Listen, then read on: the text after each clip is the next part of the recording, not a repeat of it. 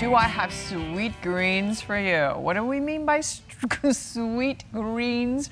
We're going to find out because, as you can see, we have an array of beautiful little growing things. So, Chris Stubberwalski, great to have you with us. Thank you. Your Schoolhouse Restaurant. You're usually here like cooking up stuff from us, you know, from your wonderful Oak Creek restaurant. Absolutely. Yeah, so this is a different cooking up that you're doing. This is a different cooking up, and I do it with, you know, my partner Eric Kostecki and Eric Kostecki. He is the founder and really the mastermind between all this. You know, we've known each other for about 30 years, and he was looking for something new to do, and I, you know, had the connections and the people around me, so we made something like this poppin'. Yeah, yeah. So all right, Mr. Green, Mr. Sweet Greens. Mr. Sweet Greens, that's what it is. It's like Sweet Jeans or something. Well, that's what we're going for, right? So Sweet Greens, Arizona. Arizona. Right. Yes. All right. So what do you mean by Sweet Greens? Well, generally it's microgreens and pea shoots and things like this. You know, nutrient-dense foods, high in phytonutrients. Sorry, all things grown, you know, based off the seed power instead of chemicals and all this other stuff. It's really, you know, in cocoa husk, you know, ground up. So there's no worry about no manures, no bacteria, right. Nothing like this. Or most people, you know, they don't eat sprouts anymore, or you know, the smaller spinach, because you could really get sick if they're coming from mass companies. The E. coli, the botulism, things like that. Because they've been grown with pesticides. They've been grown with pesticides. Okay. They've been grown with manures. Their fields have been so deplenished that they have to constantly put new nutrients in. With us, we're using the power of the seed. Power of the seed. You know, within the first 3 weeks, it's really power to the seed. Yeah, power to the seed. Yeah. You know, it's you water it and it just shoots, and most of this stuff is within 3 weeks old. You know, and any of this stuff, like this is microfennel, this is micro cilantro, amaranth.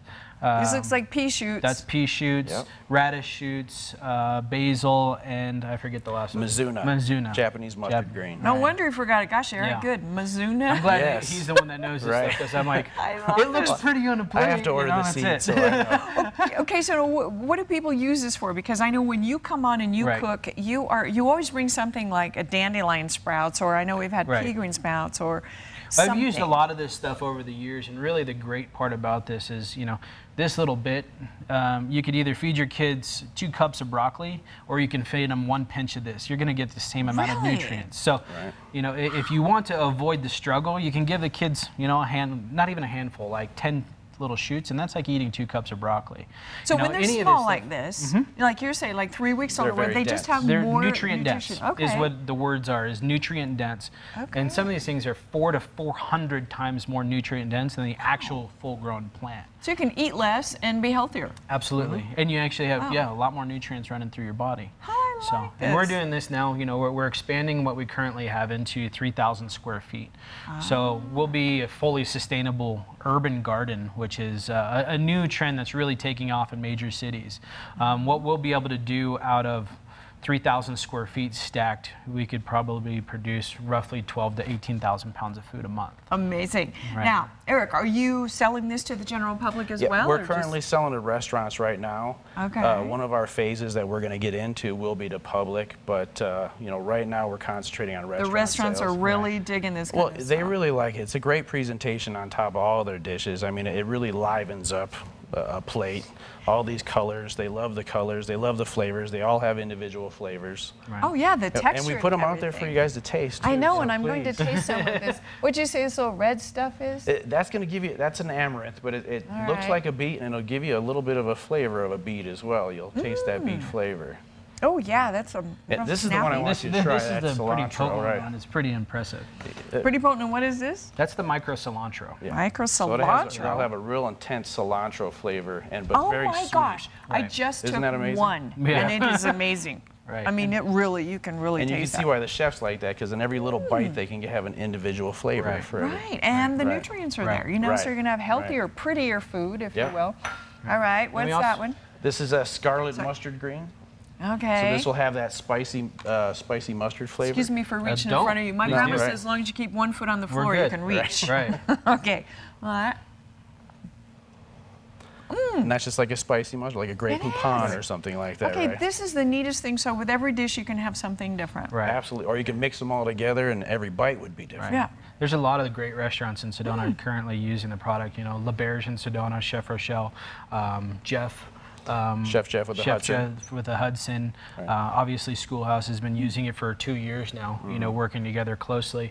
And one of the great things that Eric's able to do with the company is, you know, chefs will say, hey, I want this product. Can you grow it for me? Like this, you're growing for LeBerge. This is for LeBerge. The This micro is a fennel. bronze fennel. Right. Just like the fennel seeds you can see in there. Yes, it's very And charming. this is something that she wants, and you can tell by the So it tastes like presentation. anise, Well, too, or They love licorice? that delicate, you know, the delicate, oops.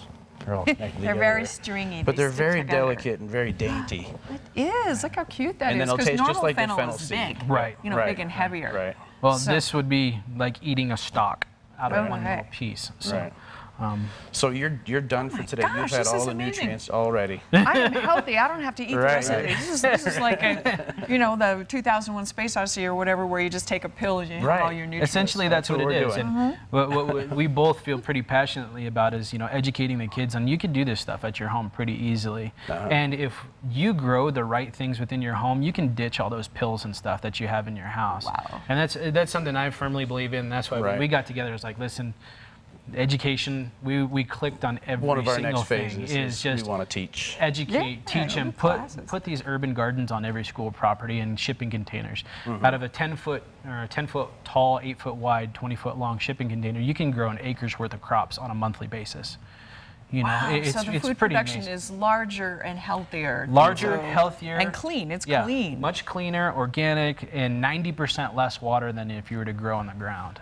So we're trying to Especially hit in all Arizona. these different things. Nice for Arizona. You're right. You know, Yeah, you we're bet. really trying to hit all these huge points, you know, Right, and yeah. ditching those pills inside the medicine cabinet. Oh, with I right know. stuff. With all that gel, I think we all have this like gel just stuck somewhere in Yeah. our body from all those capsules. All the little capsules, all the gelatin Oh, I capsules. know. It's yeah. like they always And go how so was it fancy. handled? How was it How was it processed? handled? Yeah, You- yeah. Nobody knows. It's a mystery. And you this can will- come in and see it for yourself. Yeah, in this our is warehouse. local, Right. so you can. That's what's so nice about this Right. more local farming. It's hands-on, Yep. where we know the people who are producing our food. Right. We know that it's healthy, that it's not being poisoned and Right. just Right. looking good, but not being good for us. Now you have a GoFundMe too, right, Eric? We do. For- Yes, we okay. do. And we're amazed at the community response. It has been beyond belief.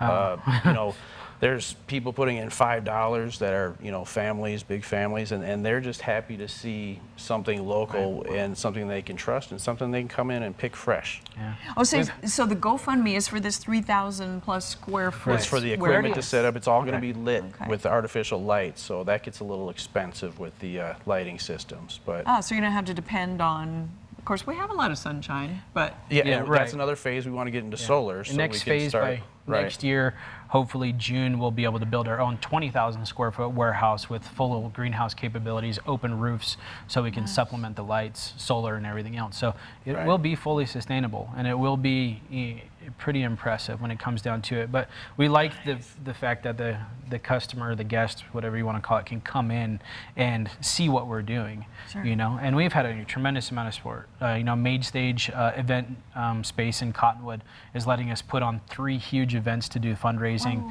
Oh, okay. 2 of them are Dining in the Darks, which is what something Schoolhouse is famous for. 5-course wine paired dinner, blindfolded the whole time, and then first That's- Friday in October.